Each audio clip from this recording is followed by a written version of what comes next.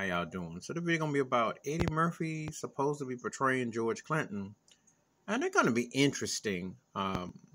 Both from the Jersey area. Eddie's an old school funketeer head. And when I heard about it, and I thought, okay, if he pulled off trying to play Rudy Ray Moore, playing Dolomite,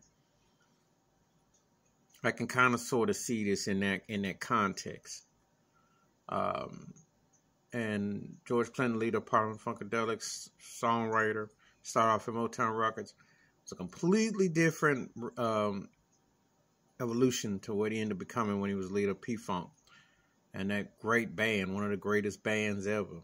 Because P-Funk talent is bananas. And also, let's just be realistic. They've been sampled so much. I'm telling you, if P-Funk, all those guys should have been paid. If they got paid for every time they got sampled or something, they'd all be in Bill Gates' neighborhood.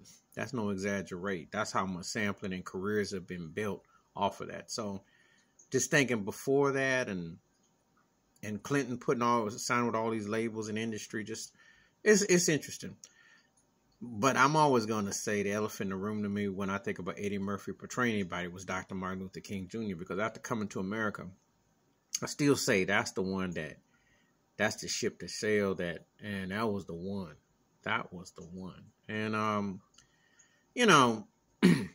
these sort of things are, biographies, portraying somebody. It's always a touchy, interesting, sketchy. How you going to do it? People who remember the good, the bad, the in-between. So it could be interesting how that play out, George Clinton is an interesting character in music.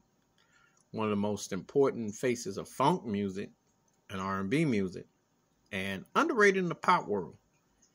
Because it's beyond just the funk. He had a big hand in a lot of things. So, but it'll be, and he was at the Red Hot Chili Peppers Hollywood Walk of Fame thing yesterday too. So, be interesting. But, give me your thoughts. You like Eddie Murphy portraying George Clinton, or would you like somebody else? Do you think Eddie Murphy should have played somebody else? I still think Dr. King was the one that got away. But anyway, give me your thoughts. It takes please to like, subscribe.